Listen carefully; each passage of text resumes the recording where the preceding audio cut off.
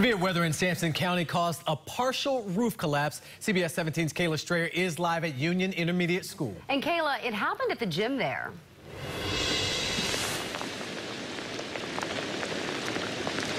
Yeah, so this is what I'm hearing from school officials here tonight, that it is a miracle that no one was very seriously injured, no students. There were 3 minor injuries that were being told of students. They were in gym class, but I'm going to give you a look at just some of the damage right now. We actually just saw firefighters also working on the roof to assess the damage, but this building here, all this brick that was torn off by the storm, this was their gym. About 20 students were inside that gym having gym class when all of a sudden debris just started flying in. The school spokesperson telling us that they had no warning. Everyone was just so caught off guard and surprised by this.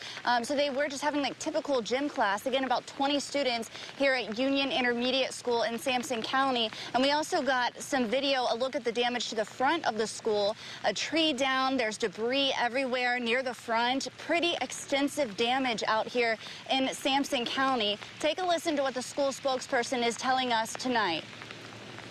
We're student-centered, and what a blessing it is that only 3 students were injured and that those 3 students are going to be okay. We can fix this building, but students are our priority, and we're very blessed that they're okay. Yeah, and she did just tell me that school has been canceled for tomorrow as officials work to continue assessing the damage. We're told parents have already picked up their children. This all happened around 2 this afternoon. It is still raining here in Sampson County. There's still emergency crews, firefighters on scene here.